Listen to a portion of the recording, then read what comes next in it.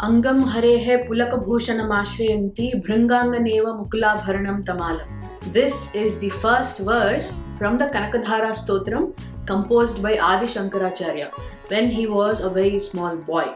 Today we will see the story of how the Kanakadhara Stotram came to be composed by Adi Sankara. Namaskaram everyone, welcome back to Zesty Nimbu. This is Srirekha. Adi Sankara was born in Kaladi to Shivaguru and Aryamba. He was born after a long time. It is said that Aryamba actually got Lord Shiva in her dreams, who said that he is going to be born as their child. Shankara is actually considered as an incarnation of Lord Shiva himself.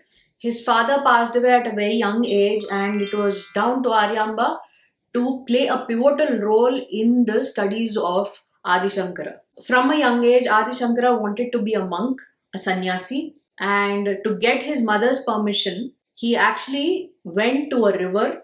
There, by some divine intervention, a crocodile caught his feet, and he shouted at his mother, unless she gives him permission to become a sannyasi, the crocodile won't leave him. So Aryamba, under stress, gives him permission, and at that moment, the crocodile disappears, leaves him and goes. So this is how Adi Sankara gets into the sannyasa bhiksha. Then he travels a long distance to get to his guru, Govinda Bhagavatapadacharya. When he was in Gurukul, it is a common practice in Gurukul that all the shishyas of the guru have to go into the town and get bhiksha. When you do bhiksharatana, it is said that you reduce your ego and you become more humble. You get humility. So this was the reason all the shishyas in olden days were asked to go for bhiksharatana. So for alms begging. When they visit different places, they utter Bhavati Bhikshandehi thrice. In case the person of that house is not available, they move on to the next house. So one day, Adi Sankara visited a house which was in a very poor condition. There he called out Bhavati Bhikshandehi. An old woman who was extremely poor came out, and she didn't have anything to give Shankara. But she wanted to give him something because he was a young brahmachari, and it was not right to turn away a young brahmachari without giving any bhiksha.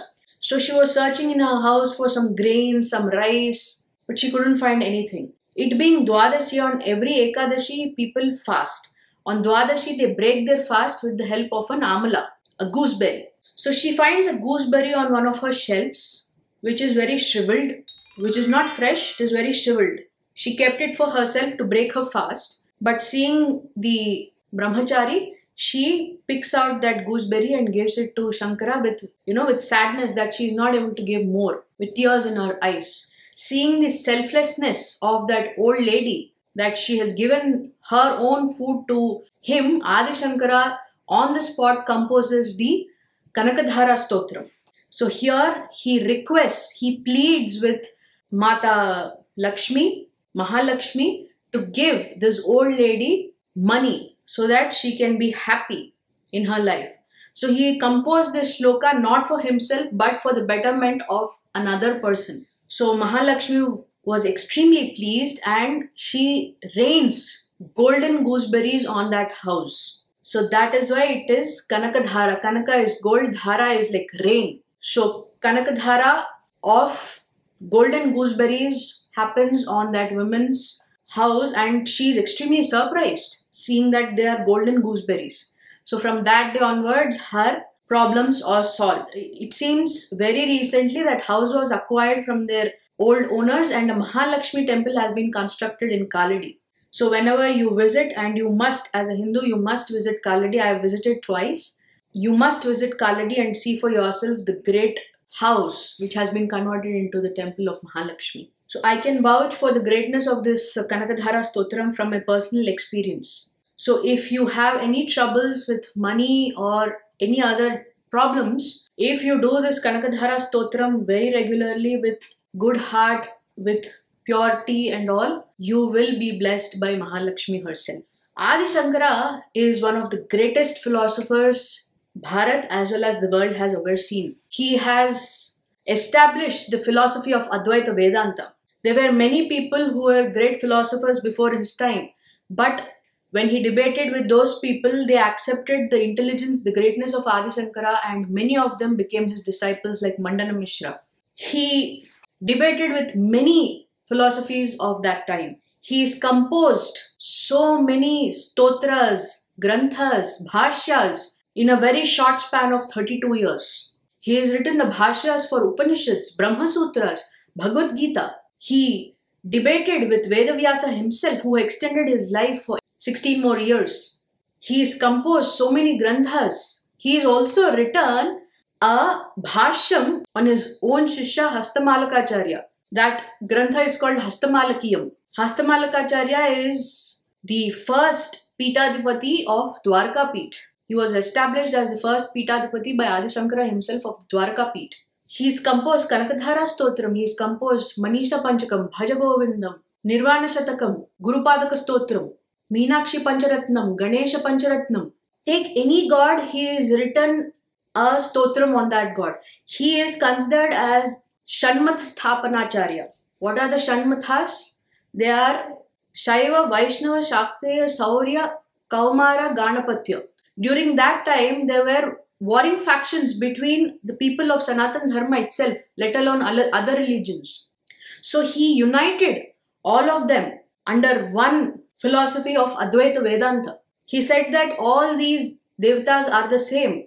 Everybody is the Parabrahman, but showing us in different forms. He has written stotras on Shiva, Vishnu, Shakti, Saurya, which is Surya, Kaumara, which is Kumaraswamy, and Ganapatya, Ganapati. He has unified everybody. He said, Shivaya Vishnu Rupaya Shivaya. Shivasya Hridayam Vishnu, Vishnusya Hridayam Shivaha. That means Shiva is Vishnu, Vishnu is Shiva. In Shiva's heart there is Vishnu, in Vishnu's heart there is Shiva. So there is no difference between Shiva and Vishnu. So that is why he is called as Shanmatha Sthapanacharya. Adi Sankara is one of the greatest philosophers the world has ever seen. So this is how he composed Kanakadhara Stotram and so many other stotrams in a very short span of life, which is 32 years. That is the greatness of Adi Sankara. We have covered a debate of Mandana Mishra with Adi Sankara. You can check out those videos. I have done some more videos on how he was saved by Narsimha himself and few more videos. Please go ahead and check it out. If you like the videos that I am doing, please show some appreciation by clicking on the like, subscribe buttons, and also super thanks has been enabled for my channel, so you can show your love by giving me super thanks as well. The question of the day is, in which places has Adi Sankara established the 4 mathas? Do let me know. And the Rishi of the week is Garga Maharshi. So tell me who this great Rishi is. So follow me on all the social media handles, like, subscribe and share my videos. I'll see you all in the next video. Namaskaram.